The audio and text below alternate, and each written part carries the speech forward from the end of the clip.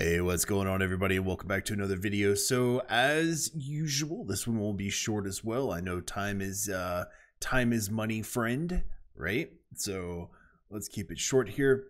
Now for Helltide events, we don't want to waste our time in Helltides, right? Now, unless you're there specifically to farm certain things, you're trying to get all the chests, hopefully, grabbing some elixirs from as many of them as you can, or, unless you're just having fun in Helltides, then, hey, you do you. But if you're trying really hard to get into a Helltide and maximize your time in Helltides, there are two different websites you can use that are greatly going to help you. One of them is going to be the Diablo 4 map, and the other one is going to be Helltides.com.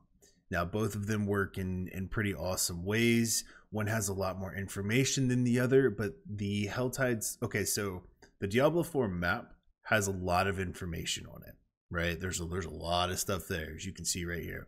There's a lot. It shows you all the different chest locations, right? Okay, and it's going to show you all the different event locations. It shows you where all the different packs of mobs are at.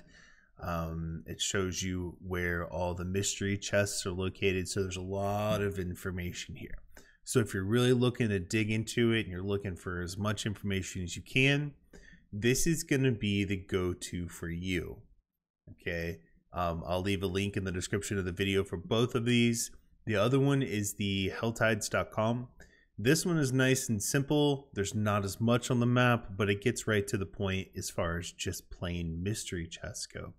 We can see right here, these are the different events, like the major events that are going on during the Helltides.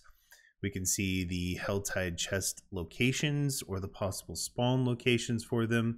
Right here, this means that the vote for the Helltides, or for this particular Helltide, that there are 33 people that are saying yes, this is where the mystery chest is, and 2 people have said no, it's not at this location. 2 people have said no, it's not at this location. So basically what this is when a new Helltide starts, people go to Helltides.com, and then when they find the mystery chest, they head over there, they upvote it, and they say yes, this is here right now. I'm not in, I can't see it, so I'm not going to click either of them. But I have yet to find that this is incorrect. You can see right here the update, the time stream over here on the side when the last person voted up, or, well, sorry, it doesn't scroll down to see no, sorry. But you can see right here where the last person voted up 1 minute ago at this location, which is, I believe, this one. Yeah, Deadworks. So 1 second ago, someone said, yes, it is still here. This website also does track the next Legion event. This one does as well. It's, I think once the update happened, they haven't fixed the API on here. Normally this is on point with everything.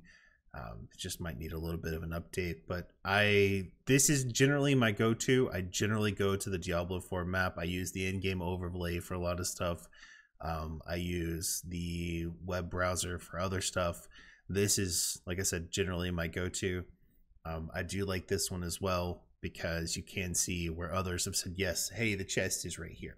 So if you're looking to get in, get your mystery chests and get out, Helltides.com is probably going to be your best bet. If you're looking to get in, do a bunch of farming, you're looking for particular items or particular things, then the Diablo 4 map is going to be a really good go-to for you. Maybe one day they can implement some sort of yes and no vote feature here as well. Then you've got your all-in-one, because all of this can be toggled on and off. If you scroll up, you can check, hey, I don't want to see the additional monsters. I don't want to see the commons, and you can turn off all of this stuff. So this is actually a really nice feature on this one. But again, I just want to kind of to bring this to your attention. This is a really good feature. The more people that use this, the more Helltides.com will stay up to date and active. So yep, but that's it. That's all I wanted to say. Everyone, y'all have a wonderful afternoon. Take care, and we will see you on the next one.